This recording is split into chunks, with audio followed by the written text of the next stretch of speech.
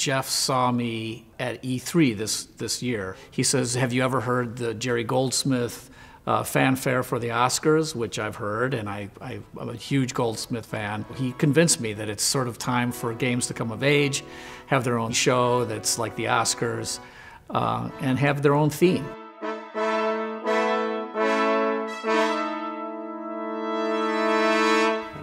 That was nice. Love it. Let's do the first and third. Are you going to do the third malt too, or not?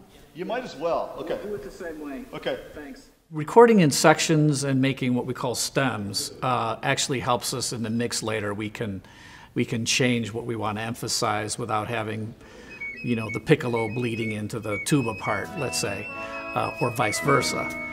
So that allows us to mix it exactly the way we want to mix. So we have the strings high and low. I have the woodwinds by themselves, the brass by themselves. A percussionist is going to come in and do a bunch of percussion for us. And then at the very last, we'll have a choir come in and sing, so that'll be fun.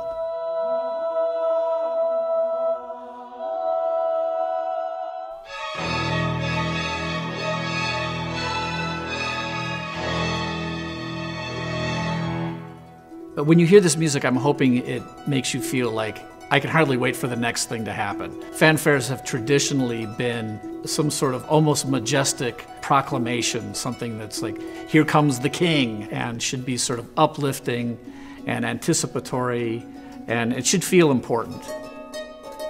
I got into games sort of in the sort of second generation of games, but I think the golden age is still yet to come. I think it's starting now.